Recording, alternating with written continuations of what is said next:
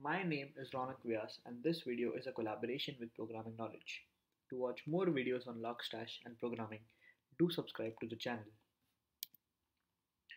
Logstash is a tool based on the filter pipes patterns for gathering, processing, and generating the logs or events.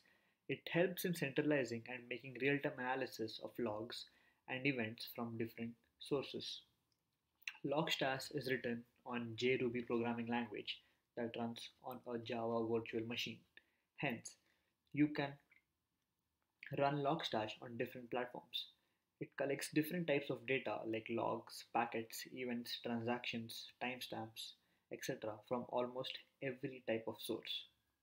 The data source can be social data, e-commerce data, news, financial data, IoT devices, mobile devices, etc. So Logstash is a plugin-based data collection and processing engine. It comes with a wide range of plugins that make it possible with easily configured to collect, process and forward data in many different architectures. Processing is organized into one or more pipelines. In each pipeline, one or more input plugins receive or collect data that is then placed on an internal queue. This is by default small and held in memory, but can be configured to be larger and persisted on disk in order to improve reliability and resiliency.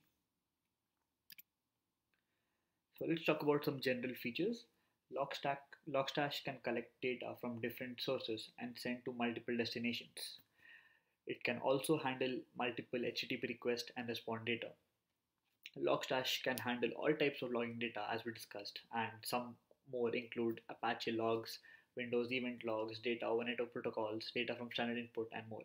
So it can work on all your operating systems and can deal with any type of data which you want it to handle. Logstash also provides a variety of filters which helps the user to find more meaning in the data by parsing and transforming it. Next, Logstash can also be used for handling census data in IoT.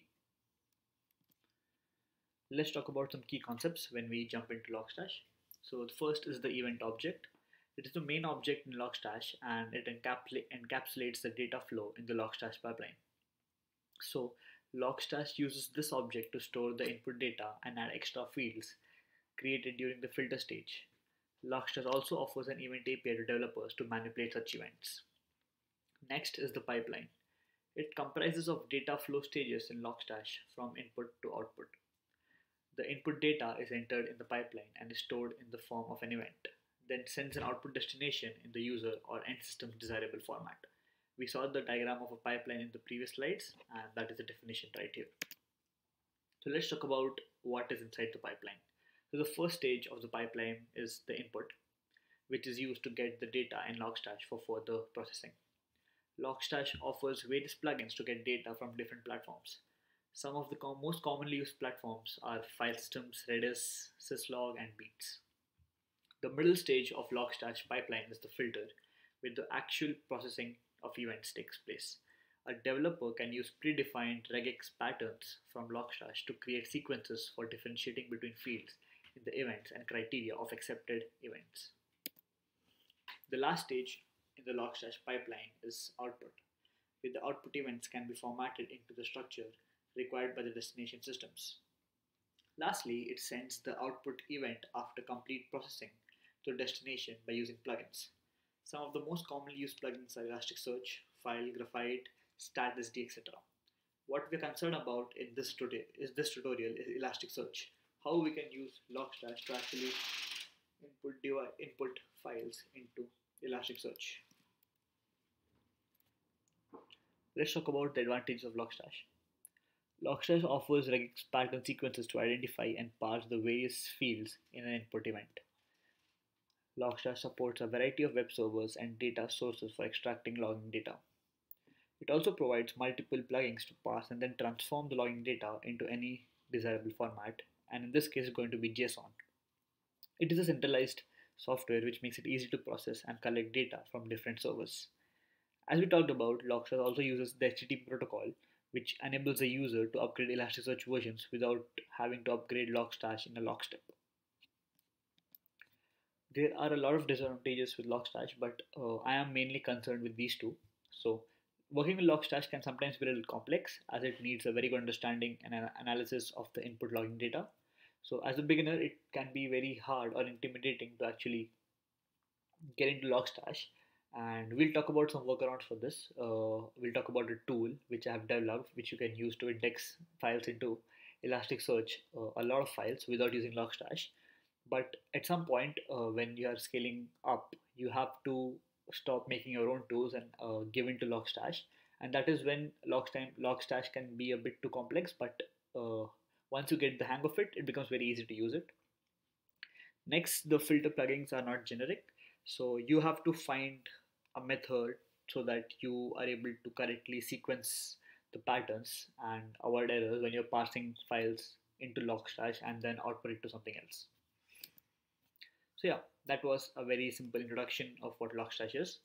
Now we can go ahead and install Logstash and also stash our first event.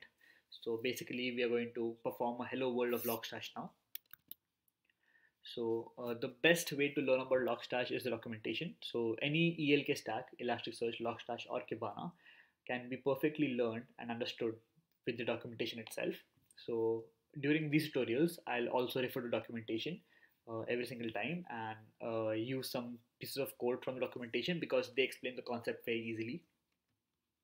So the link to all these websites will be in the description below, so you can check them out and start from right there. There'll also be a very good introduction to Logstash, a very good blog, and some other blog references which I have used to prepare for this tutorial. Okay, so just like Elasticsearch, the installation process is going to be the same as we discussed for Elasticsearch and Kibana. So the first step is to check whether your Java version is right or not. So make sure that you have Java installed, and once you run this in your command prompt or terminal, something like this should show up. So there is some extra cases for Linux systems as well. So make sure you read them before you jump into any downloading step. You can also install a binary and go ahead with that. I think that is what I did for this tutorial. I have a MacBook Air. So I downloaded the targ.gz file and directly placed that into my folder. Then there are some other ways of doing it. You can find the way which is comfortable with you. People who use Mac OS and you use the homebrew packet manager, they can also use these two steps, which I think are the most easiest and simplest step to download a Logstash on a Mac OS and start working with it. So once you do it, let me show you how it looks like. So you will have your Logstash folder in your downloads folder again, but I have dragged it to my home folder because I have Elasticsearch, Kibana and Logstash at the same place, so I can use them together in the same directory. Then once you go inside, you have a binary file in which you have all the Logstash executables, and you can use these to start Logstash. So we'll see how that happens in a bit.